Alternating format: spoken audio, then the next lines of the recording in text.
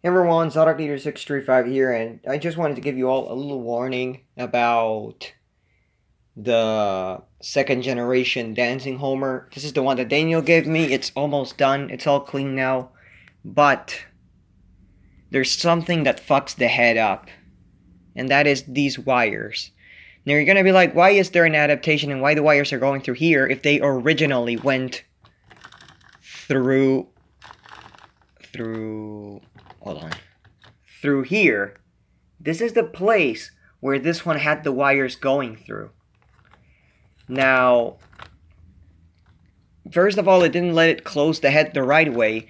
And the second thing is that it would not even let it turn the head right. So that's why the crown gear broke. The gear now is re-glued and this is how it works. Maybe I could have been something. If that's hard to do, then it's not worth doing.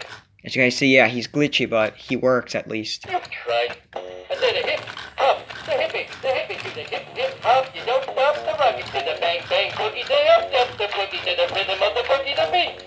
Now, once you hear it. So as you guys can see, he actually does work.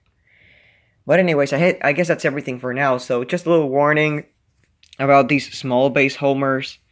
They have a really shitty ass setup for the wires. So yeah, I hope you guys enjoyed this quick video. Thank you for watching and bye.